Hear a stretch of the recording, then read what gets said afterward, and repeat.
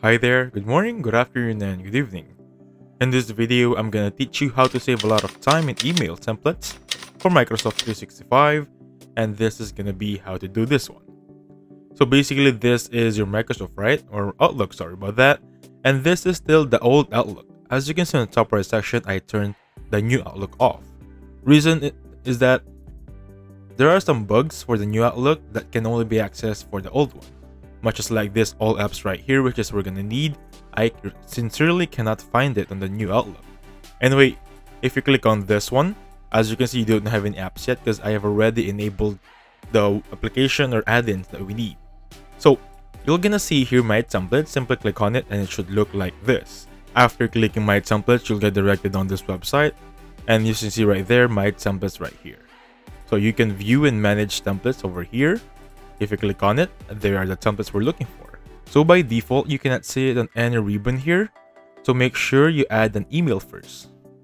And then you'll see my templates over here. Click on it, and there are some default that we can use from. So if you click on Outlook right there, easy as that, it will intro or rather input on your email. Now, if you want to use another one, like so, you can choose anything here.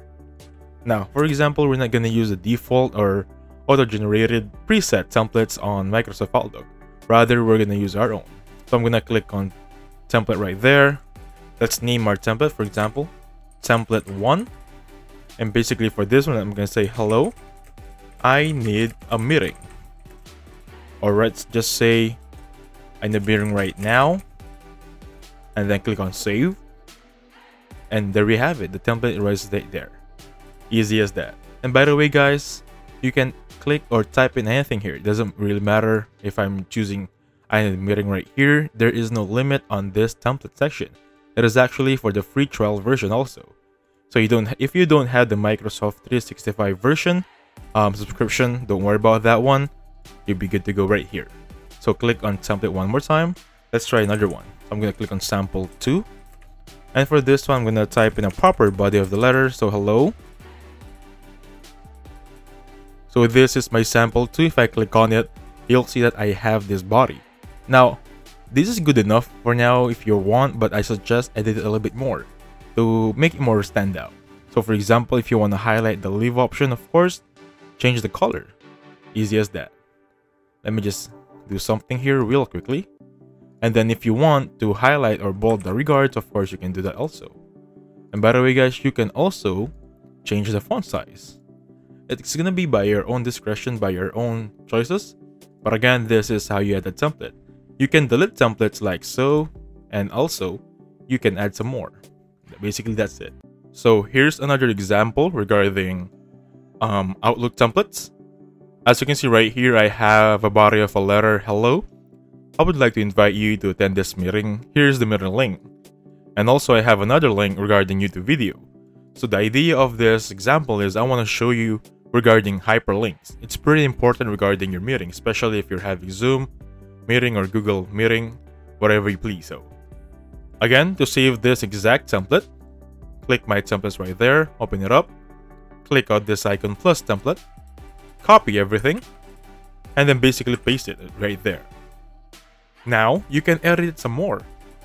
For example, you want to add some hello esteemed guest, comma, or you can add another link right here.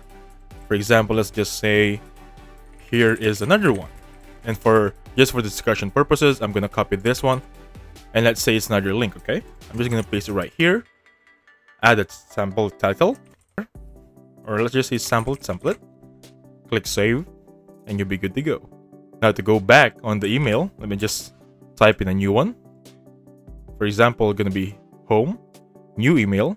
And basically with this one, my templates, and of course I'm going to use it as it is. With one click of a button, I have this email body that I can use from now on. I don't have to type everything. Imagine if you're typing hundreds of fonts or thousands of fonts. With one click, you just have to make an effort on the first trial, make a template, and then basically save the template. And from now on, you can use that template for future references. And with that being said, you can just add a recipient, and you'll be good to go. And basically that's it. Thank you so much for watching. Please hit the like button, subscribe. I'll catch you guys on the next one. Goodbye for now.